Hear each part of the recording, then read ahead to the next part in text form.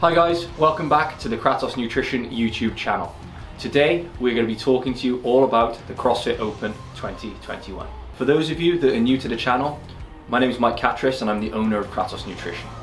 I'm also the head coach of the athlete program, and in the last 2 years I've taken 10 of my athletes to the CrossFit Games. We've also had over 50 sanctionals appearances in the last 2 seasons. So if you're wondering why I might be qualified to help you with this, look no further. So as we know, Dave Castro and the CrossFit Games have released a kit list that you're going to need to compete in the 2021 Open if you are not doing the gear-free version. That kit list comprises of a barbell and weights, a jump rope, a box, a pull-up station and a dumbbell. So what does that tell us about the Open? Well, firstly, we know that we're not going to see a few things that we have seen over the years. Rowing, wall balls and ring muscle ups are not going to be in this year's Open. We could also argue that we're possibly not going to see handstand push-ups, handstand walking or any form of lunge or measured carry. I'm basing this on the fact that when they released a kit list for the stage 1 of the CrossFit Games, they mentioned that you needed a measuring tape and a wall for handstand push-ups. So if you're lucky enough to have access to all of this equipment, you know that you can compete in the Open at home, in your garage or in your local affiliate. But I know that most of us aren't that lucky at the moment.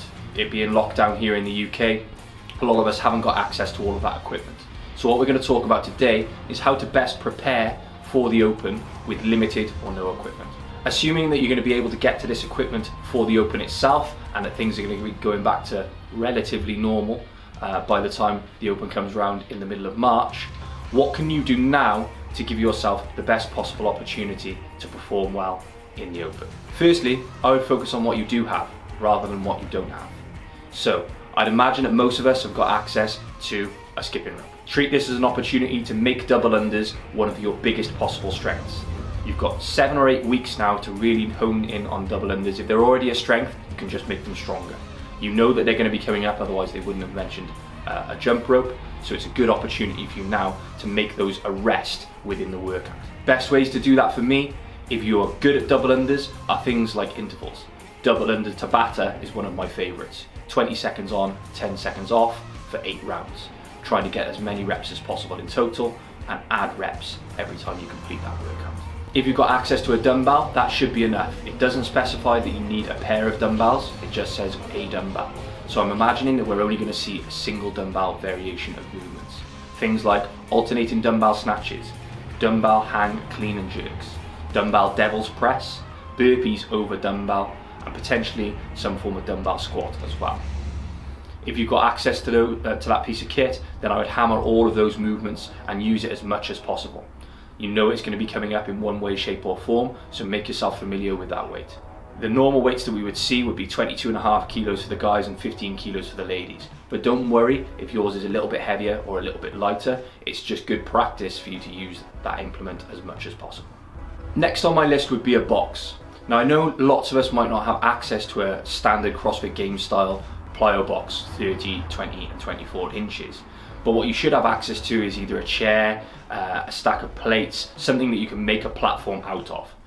Just because you haven't got a box, it doesn't mean that you can't practice some movements that are going to come up. As I said earlier, I don't think there's going to be any sort of lunging, which has been in the Open for the last couple of years now, over a bit of distance. So what I think they might replace that with is a box step up or platform step up. So it's a really good time for you to practice those. Again, you could use a dumbbell for this if you've got access to that. You can use body weight. If you haven't got access to any weight, but you've got something like a weighted vest, then it could be a good opportunity for you to use that as well. Get yourself good at box jumps and burpee box jumps and burpee box jump overs. These are probably the most likely movements that we're going to see coming up involving a box. The last 2 pieces of kit are probably the ones that most of you haven't got any access to, and that would be a barbell with weights and a pull-up station. Let's start with the pull-up station and what we think that means for the program. With a pull-up station, movements that we've seen over the years would be chest to bar pull-ups, toes to bar and bar muscle-ups. I can't see them putting in any strict movements here just because I think it's going to be too hard to judge.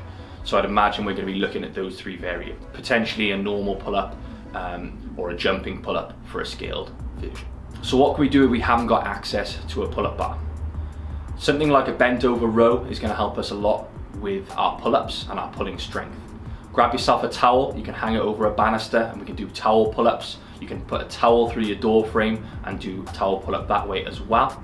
Any sort of resisted movement or banded pull-up, banded pulls is going to help you improve that strength. The best thing to help us with our toes to bar would be something like dragonflies, V-ups, sit-ups, leg raises. We can use a lot of different varieties here to help us. Yeah, it's not going to be the exact same thing as a toes to bar, but at least you're going to get some sort of stimulus that's going to help you not lose too much along the way. Final piece of kit would be a barbell and weights. Obviously they haven't specified how much weight we're going to need. We might see that when the rule book comes out. I would be surprised if we see anything other than 61 and 40 kilos for the guys and girls as a standard weight, and obviously sometimes we'll see 42.5 and 30 kilos for things like thrusters and lighter barbell movements. I can't imagine that they're going to expect people to have bigger number of weights and small change plates to do something like a 1 rep max here, so they're probably going to differentiate with higher reps. Movements that we've seen in past opens would involve thrusters, cleans, deadlifts, snatches, front squats and overhead squats, and we might actually see the return of a shoulder to overhead here if they aren't going to be doing any sort of handstand push-up. Obviously if you've got access to all of this kit, as I said earlier, you can hammer all of these movements and you don't need to focus too much on your ring muscle ups, on your wall balls and on your rowing. I wouldn't let that go too far by the wayside because it's obviously important for our progression, but you don't need to focus on it for the next couple of weeks if the open is your goal. If you haven't got access to a barbell, obviously we can use the dumbbell that we spoke about earlier if you've got access to that, and you can do a lot of the similar movements there. You can do thrusters. If you've got a pair of dumbbells, even better. You can do cleans, you can do snatches, and all of that's going to help you when it comes to moving a barbell as well. I guess the simplest thing to say is to make the most out of the stuff that you have got and not worry about what you haven't. If there's a way that you can use some equipment to get the best side of training, then do that. Don't worry about not having access to a barbell if you have got access to dumbbells, because you're going to see a good benefit from that.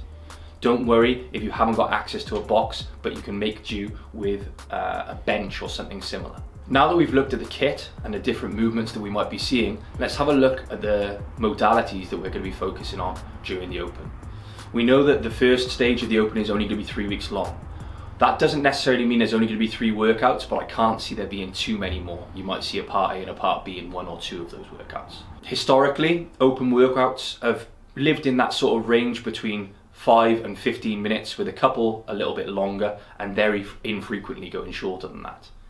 So that's where you should be focusing most of your time in training. Living in that 10 to 12 minute range of intense workouts is going to help you get used to that feeling that you're going to get during the Open. I also really like doing interval pieces for slightly longer, something like 20 minutes of 30 seconds on, 30 seconds off, with really hard efforts for those 30 seconds is a really good way of carrying over that fitness and helping you getting used to that intensity. Getting creative with the programming as well. We know that CrossFit likes couplets and likes triplets. So any of those movements that we've looked at here, you can couple them or triple them together with a monostructural, something like double unders, a gymnastic movement, something like burpees, toes to bar, chest to bar, and a weightlifting movement using a dumbbell or a barbell.